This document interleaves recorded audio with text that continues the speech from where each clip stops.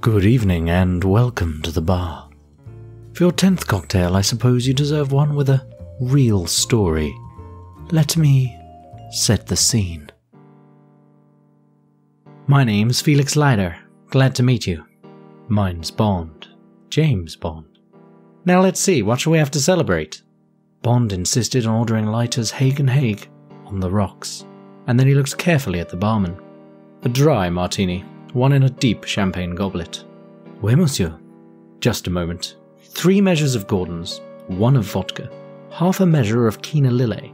Shake it well until it's ice cold, then add a large, thin slice of lemon peel. Got it?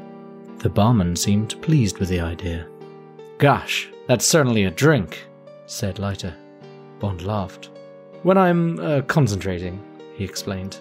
I never have more than 1 drink before dinner, but I do like that one to be large, very strong, very cold, and very well made. I hate small portions of anything, particularly when they taste bad. This drink's my own invention. I'm going to patent it when I can think of a good name. He watched carefully as the deep glass became frosted with the pale golden drink, slightly aerated by the bruising of the shaker. He reached for it and took a long sip. Excellent, he said to the barman. But if you can get a vodka made with grain instead of potatoes, you will find it still better. So now the scene is set, I'll just whip one up for you.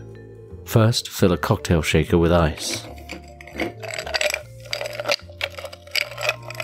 Add 3 measures of export strength gin. Add 1 measure of grain vodka. Add a half measure of Cocchi Americano. Shake very well.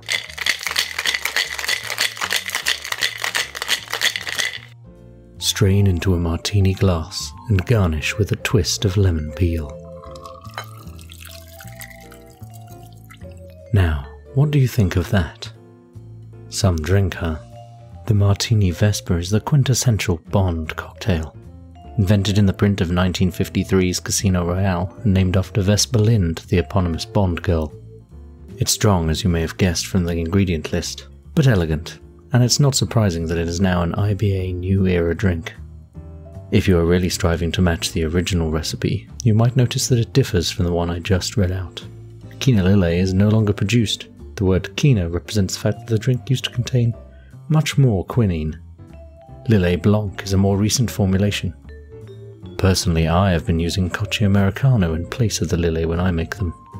Cocchi Americano is an aperitif wine that more closely matches the original style of Quina Lillet.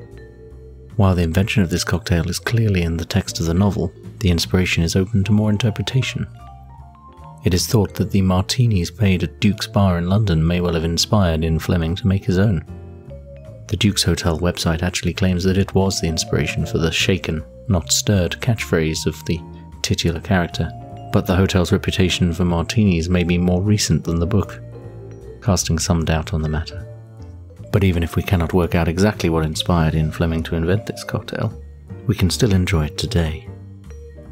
What do you think of it? It is strong, but when served properly chilled, it doesn't burn at the back of the throat. As the drink relies heavily on the gin, you need to choose a good one. I've chosen Plymouth gin that I recently picked up at the distillery. It's one of the few gins they recommend trying with just water, and you can really taste the flavour in this martini. Using Cocchi Americano in place of Lillet Blanc adds a more quinine flavour. It's a bit like a subtle gin and tonic.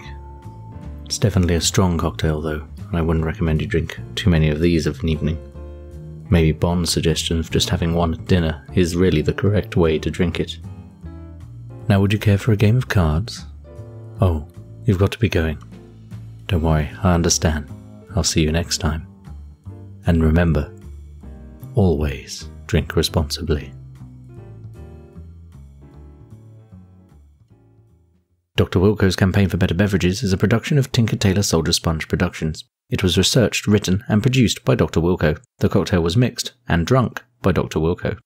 The music was George Street Shuffle, licensed under Creative Commons by Attribution 3 by Kevin MacLeod of Incompetech.com. You can support this podcast on Patreon via the show notes and the website, drwilco.org/Patreon.